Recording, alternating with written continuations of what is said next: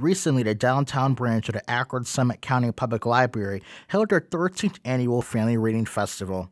Youth Services Coordinator Carolyn Burrier says this has been going on for over 10 years. The Family Reading Festival grew out of a community-wide initiative that started about 15 or 20 years ago, looking to support families in their efforts to share early literacy activities with their kids. And we were looking for a fun way to share different activities with parents that they could then take home and do with their kids, and to share information about all the different organizations in the community that could also help families with that. And so we've been going for 13 years, and we still have great support by our community partners. Akron Children's Hospital has been a very generous funder through the years. And so it's just a lot of fun. The festival allowed families to participate in things such as meeting characters from children's books and listening to music performances. To finish up the day, the Bubble Lady's going to come and share some of her science and her magic world of bubbles.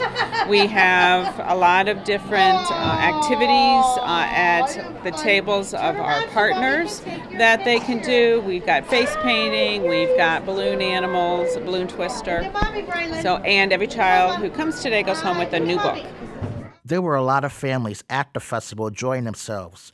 Carolyn explains the importance of attracting people to the library through an event like this. Well, it's important for families to know what the library can do. We're an awesome free resource. We have not only books and DVDs and CDs like they may have remembered from when they were a child, but we also have computer classes and laser engravers and story times and all kinds of things that they may not know. So learning what your library can do for you is an important part of coming. Plus just joining with other families in fun activities and having a good time together. For 13 years, this festival has been successful. It has brought families back year after year and promoted positive literacy practices at home. Well, we see families come back year after year. We see families that remember coming when their children were young.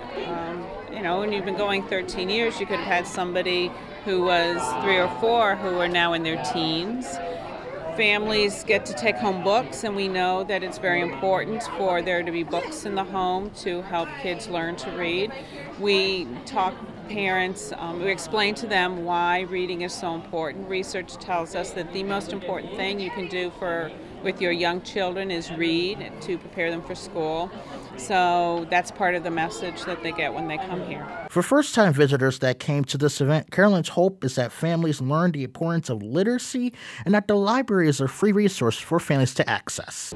An understanding of how important it is to read with your child, having had a good time with your child around reading and books and learning a little bit more about what your library can do for you, and then having another book in the home to help spread that interaction with print. Reporting from the Akron Summit County's Public Library Downtown Branch, I'm Naquan James for ZTV's Lights Camera Akron.